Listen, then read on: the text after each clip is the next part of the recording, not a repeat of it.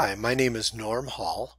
I'm with the R.L. Deppmann Company, and this is a video on setting the pump speed after the balance contractor has proportionally balanced the system, and we can identify the pump overheading using a triple duty valve and the differential pressure across it.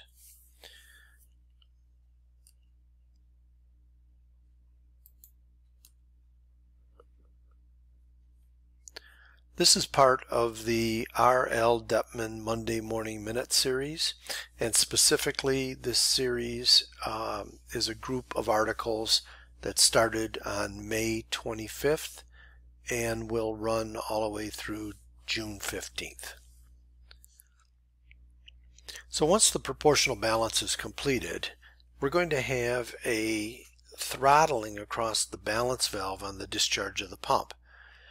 What we want to do is identify how much pressure drops across there that we will reduce by reducing the speed on the pump and then opening up that valve before we leave the job. So we're going to go through this step by step and use an example. So our example system has 1,115 GPM at 80 feet. That was the scheduled flow rate of this pump. That's 1770 RPM. The balance contractor has completed his balance, and we now have a throttled triple duty valve on the discharge of the pump.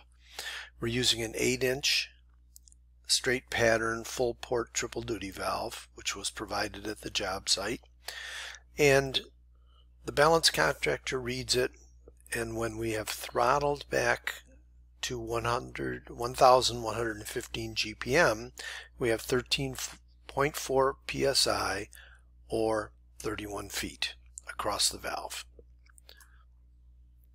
Our next step is to look at the submittal and identify what the pressure drop would be at the design flow rate if that triple duty valve was wide open. In this case, about 3 feet.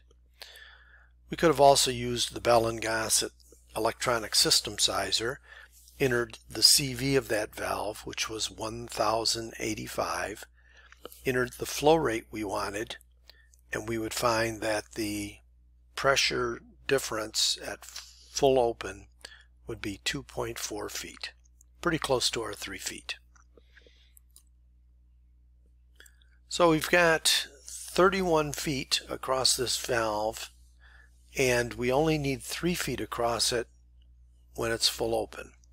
So 31 minus 3 is 28 feet, and that is the difference that we can now reduce the scheduled pump head by.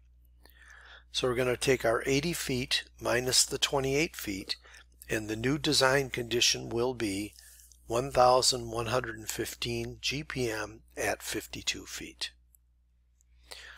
Next, we go into the Ballon Gasset ESP system-wise program, or the submittal, and we identify the pump that we are currently reading. We can take a look at the variable speed pump curves. This particular one has a lot more than you may see. In the June 15th Monday Morning Minute, we'll spend a little bit of time showing how we came up with all these speeds. But meanwhile, 1,115 GPM at 52 feet lands us on a speed curve, and that speed curve is 1550 RPM. That is exactly what we're going to set the drive for and then take another set of readings.